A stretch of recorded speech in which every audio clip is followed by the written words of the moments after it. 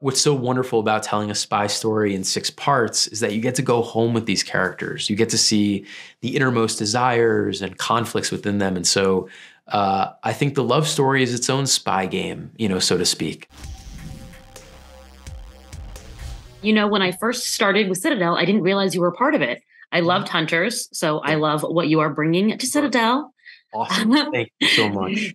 My first question is, I find it fascinating that we start with Citadel having fallen. Does that make the storyline easier to kind of like play around with? Or is it actually harder having to go back and forth between its height and now its denouement? What a great question. Really, what a great question. I think there's both opportunity and challenge in that decision. And part of it came because I wanted to do something different, right? Like, how do we clearly, we as storytellers, Joe and Anthony and myself and the incredible team of Citadel, we love spies. We love the spy genre. We love spy films.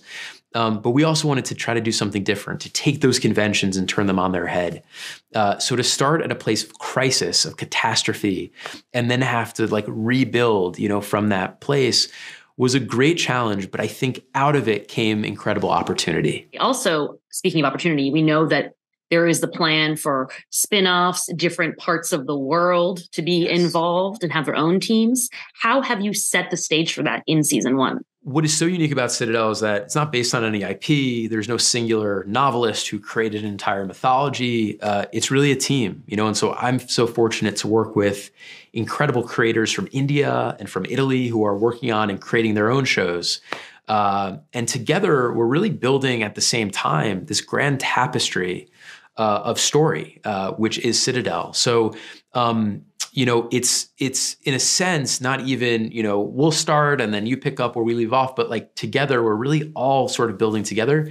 We have this global writers room every other week where we meet, we talk about ideas, things we learn from each other. And so I've never heard of anything like this. I've never been a part of anything like this.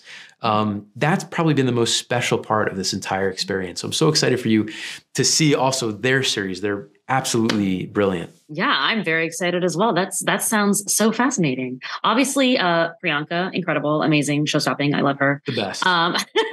Now, I know she had mentioned even having a scar from some stunts or action sequences because there are some crazy ones in these episodes.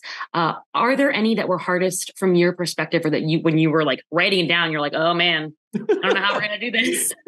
Well, that's the fun thing about working with the Russos, right? It's like you can dream on the page, your grandest dream they can try and make come true. And that's a testament to them and to their teams and to the kind of precision that they can use to create reality out of something imaginary.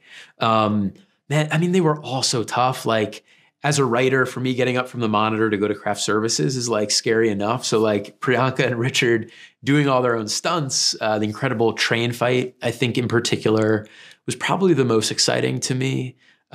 Just because we get to see them in symbiosis, them as a duo, them as one organism working together.